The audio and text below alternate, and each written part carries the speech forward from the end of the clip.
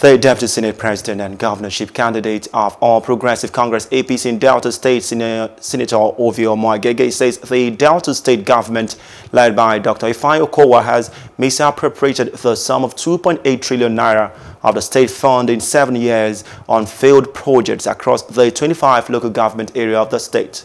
Ovie Omo-Agege, who made this known while addressing newsmen at the campaign council office in Asaba, the state capital, identified the recent collapsed building of the multi-sports complex at the Stephen Keshi Stadium in Asaba as one amongst the failed projects of the governor. Okowa's government alone has swallowed up well over 2.8 trillion naira in 7 years. We are all Deltans here. See anything on ground that is commensurate with the receipt of this 2.8 trillion naira.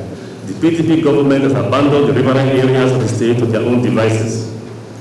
When compared to other states in Niger Delta with similar FAC and IGR, Delta State is beset by poor or non-existent infrastructure. The net effect is that the state looks like a giant junkyard. Most of the rules and structures purportedly executed by the Okowa government in the last 7 years have failed, and in many instances outrightly collapsed. Many such failed projects that litter the state are being recycled and re-awarded to cronies without a visionary and credible plan for sustainable infrastructural development. Recent examples include the back-to-back collapse and fire in sections of the Stephen Keshi Stadium in Asaba.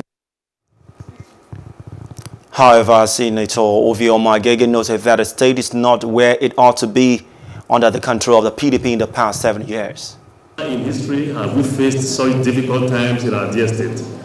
Beyond politics and political party affiliation, we all know that with the enormous resources and competence of Deltans all over the world, our state is not where it ought to be. Under the PDP, and especially in the last 7 years, the problems of Delta State have been squarely rooted in bad leadership, misplaced priorities, pervasive incompetence, and even corruption. The offer of PDP in the 2023 gubernatorial elections in the person of the Right Honorable Sheriff Francis Oboreville is a bad one for Delta State. Incompetence, bad judgment, and everything that went wrong in the past 7 years. Delta State deserves better. Hello, hope you enjoyed the news. Please do subscribe to our YouTube channel and don't forget to hit the notification button so you get notified about fresh news updates.